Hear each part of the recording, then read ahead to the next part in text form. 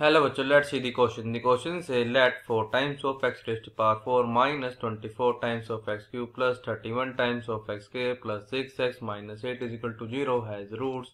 alpha, beta, gamma, delta, where alpha is less than beta, beta is less than gamma, gamma is less than delta. Then integration of x minus delta divides by x minus gamma raised to power alpha plus beta plus delta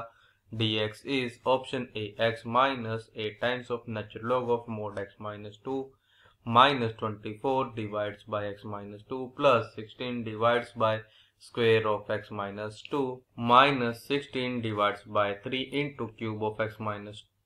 2 plus c. Option B, x minus 16 times of natural log of mod x minus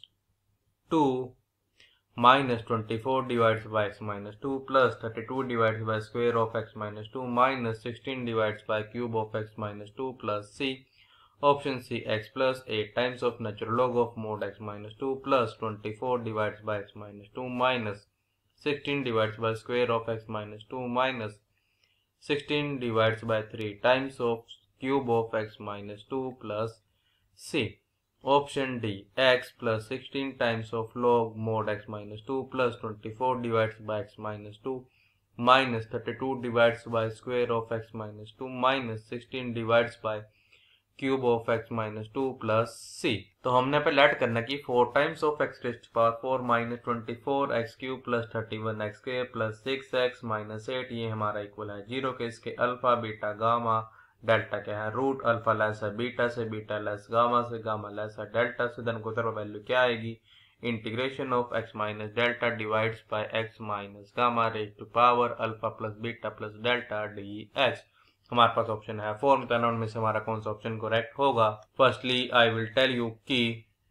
concept, और की concept आपकी help करेगा इस question को solve करने में. First की concept is 1 minus x raise to the power n. ये हमारा इक्वल होता है, दिस इज इक्वल हो जाएगा 1 minus N C 1 into x plus N C 2 into x square minus nc3 into x raised to power 3 plus up to so on plus minus 1 raised to the power n into nc n x raised to the power n. And the second key concept is integration of 1 divides by x minus a dx. ये हमारा equal होता है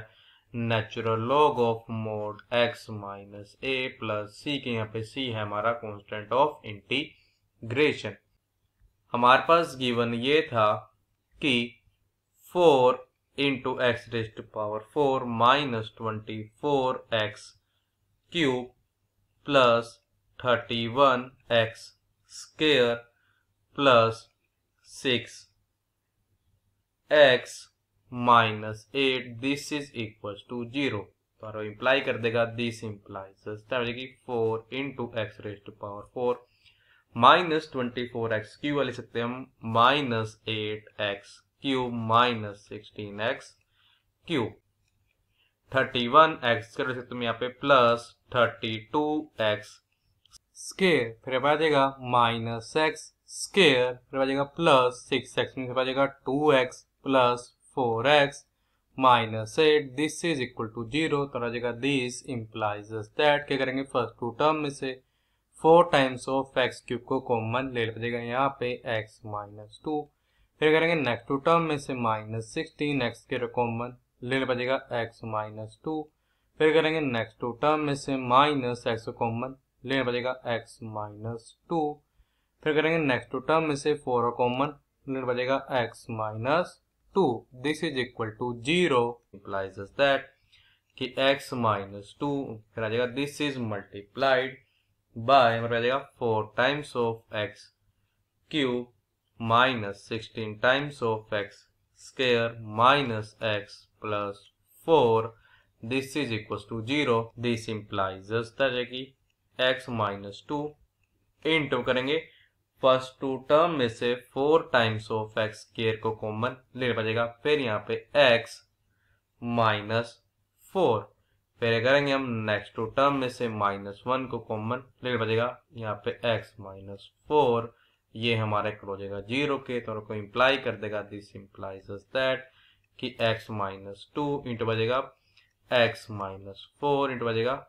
4 times of x square minus 1 this is equal to 0। तो आपको imply कर दें यहाँ पे दिस इम्प्लाइज दैट कि x माइनस 2 या तो होगा हमारा 0 इक्वल, या मतलब देगा यहाँ पे x माइनस 4 हमारा होगा 0 इक्वल, यहाँ पे क्या देगा कि 4 टाइम्स ऑफ x के minus 1 this is equal to 0। तो बजेगा दिस इम्प्लाइज दैट कि x इज इक्वल टू 2 और बजेगा यहाँ पे x इज इक्वल टू 4 और बजेगा x square is equal to 1 divides bye 4। तो क्या इम्प्लाई कर देगा दिस इम्प्लाइज दैट कि या तो x हमारे इक्वल होगा 2 के और बजेगा x इज इक्वल टू 4 और बजेगा यहाँ पे x is equal two plus minus 1/2। अपने क्वेश्चन में भी क्या देगा कि अकॉर्डिंग टू क्वेश्चन हमारे पास यहाँ पे अब ये आ जाएगा कि जो अल्फा है ये हमारा किसके इक्वल है -1/2 के, बीटा हमारा इक्वल है 1 डिवाइड्स बाय 2 के, गामा हमारा किसके इक्वल है 2 के, एंड डेल्टा ये हमारा इक्वल है 4 के। तो हमारे पास यहाँ पे क्या आ जाएगा कि integration of x minus delta divides bye x minus gamma rays to the power alpha plus beta plus delta dx, ये हमारा किसी को हो जाएगा दिस इज इक्वल्स टू यहाँ पे integration of x minus 4 divides bye हो जाएगा x माइनस 2, इसी पावर क्या जाएगी -1/2 प्लस 1/2 प्लस 4 पावर आ जाएगा यहाँ पे 4 dx। दिस से जुड़ जाएगा कि integration of x minus 4 x minus 2 और जाएगा डिवाइड बाय x माइनस 2, इसी पावर यहाँ पे क्या जाएगी 4 dx। तो ये हमारा इक्वल हो जाएगा इंटीग्रेशन हो जाएगा पे x minus 2 divides bye x minus 2, फिर आ जाएगा पे -2 डिवाइड्स बाय x माइनस 2 और ऐसी पावर क्या जाएगा यहाँ पे 4 dx। तो अब ये हमारा किसके इक्वल हो जाएगा दिस इज इक्वल हो जाएगा इंटीग्रेशन ऑफ 1 माइनस अब आ जाएगा 2 डिवाइड्स बाय x माइनस 2 की पावर क्या जाएगी 4 dx। तो ये हमारा इक्वल हो जाएगा इक्वल हो जाएगा इंटीग्रेशन ऑफ, अगर अपने की कॉन्सेप्ट के क्या जाएगा कि 1 तो आ जाएगा -4c 1 मीन्स 4 इंटू आ जाएगा 2 डिवाइड्स बाय x माइनस 2, फिर आ जाएगा प्लस 4c 2 मीन्स 6 इंटू आ जाएगा पे square of 2 divides bye x minus 2 आ जाएगा मल्टीप्लाइड यहाँ पर आ जाएगा 4 इंटू x माइनस 2 का स्क्वायर, फिर आ जाएगा हमारे पास -4c3 मीन्स आ जाएगा 4 मल्टीप्लाई हो जाएगा यहाँ पे cube of 2 divides bye x minus 2, तो बचेगा यहाँ पे 8 divides bye cube of x minus 2, फिर आ जाएगा यहाँ पे प्लस 4c4 मीन्स 1, फिर आ जाएगा और यहाँ पे 2 divides bye x minus 2 power आ जाएगा हमारे पास 4, तो आ जाएगा 16 divides bye x minus 2 raise to the power 4 dx। तो हमारा इक्वल हो जाएगा दिस इज इक्वल हो जाएगा पे कि इंटीग्रेशन ऑफ 1 पता है x हो जाएगा -4 मल्टीप्लाई 2 मीन्स 8 हो जाएगा पे integration of 1 divides bye x minus 2 हो जाएगा पे natural log of mode x minus 2, फिर आ जाएगा हमारे पास प्लस 6 मल्टीप्लाई 4 मीन्स 24 हो जाएगा integration of 1 divides bye square of x minus 2, तो हमारे पास यहाँ पे -1 डिवाइड्स बाय x माइनस 2, फिर आ जाएगा -8 मल्टीप्लाई 4 मीन्स 32 इंटू आ जाएगा यहाँ पास integration of 1 divides bye cube of x minus 2 बचेगा यहाँ पे कि अब -1 डिवाइड हो जाएगा पे square of x minus 2 and this हो जाएगा 1 डिवाइड बाय 2, फिर आ जाएगा हमारे पास प्लस 16 हो जाएगा यहाँ पे इंटीग्रेशन ऑफ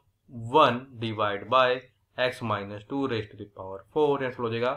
-1 हमारे पे डिवाइड इस हो जाएगा यहाँ पे x माइनस 2 की पावर क्या आ जाएगी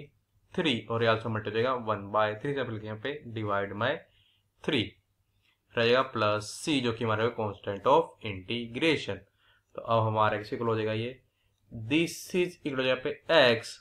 फिर आ जाएगा पे minus 8 into natural log of mode x minus 2 फिर आ जाएगा minus 24 divides bye x minus 2 फिर आ जाएगा plus 16 divides bye square of x minus 2 minus 16 divides bye 3 हो जाएगा यहाँ पे cube of x minus 2 plus c। इसका मतलब ये है कि ऑप्शन ए करेक्ट ऑप्शन है। So the final answer is option A is a correct option. I hope you understood it well. All the best. Thank you.